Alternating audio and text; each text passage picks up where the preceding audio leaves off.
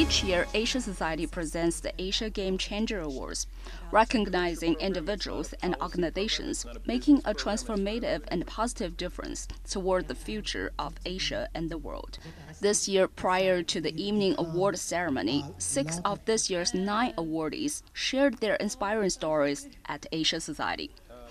The 6 speakers include award-winning actor and philanthropist Patel, Aisholpan Nurgaiv, the first Mongolian woman to compete the country's Golden Eagle Festival, Cambodian environmental activist Leng Ouch, Afghanistan's first female rapper and activist against forced marriages, Sonita Alizadeh, Sherrie Westin, Executive Vice President of Global Impact and Philanthropy for the Sesame Workshop, and Chinese musician and composer and Grammy Award winner Wu Tong.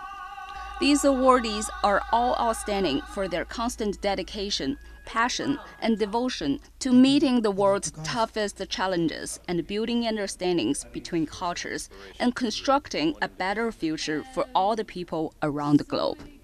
To be honest, it was watching. I snuck downstairs when I was a kid, past my bedtime, and there was a movie on the TV, and I watched it through the banister. It was Enter the Dragon by Bruce Lee. And I saw him in all this glory, and he was a man with dark skin, someone who I could relate to. I really fell in love with cinema at that point and the escapism of it all. So, I went back in the house and was kicking all the kitchen cabinets closed and doing all that kind of stuff. But that was the first moment of inspiration, I guess, of falling in love with cinema. I used to be like, I'm not going to play a taxi driver, I'm not going to play a terrorist.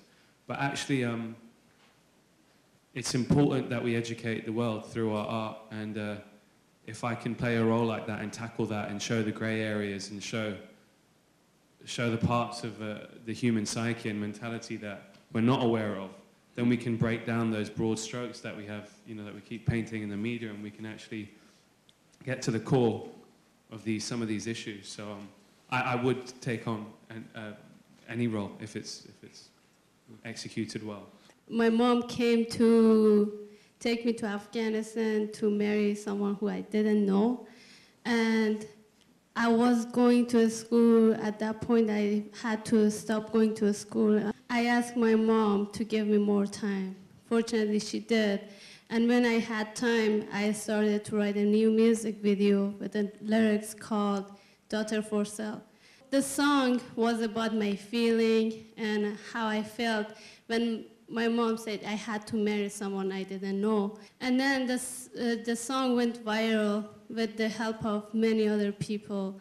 And then I got a full scholarship to come to the US. Бұл бүркітуанда қалай жасалған дегенде, ең алғаш болғанда ағам бүркітші болды. Ағам әскерге кетіп қалған соң, мен бүркіт үйде қалған соң, ұл бала қане бүркіт ұстаймын, неге қыз бала бүркіт ұстауға болмайды дедім.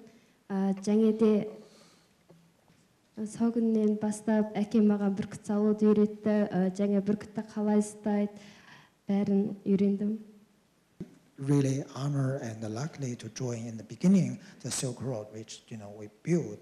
So now, in this last 18 years, I do really learn more from different background culture, music, and I share and I also learn, and I made a lot of friends and make my family in the worldwide, This powerful little girl Muppet who wears her school uniform proudly in her hijab and is showing both boys and girls the importance of girls going to school in Afghanistan.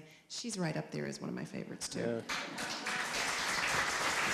For more information about Sinovision English channel, you can find us online at en.sinovision.net or follow our Facebook page at Sinovision Official.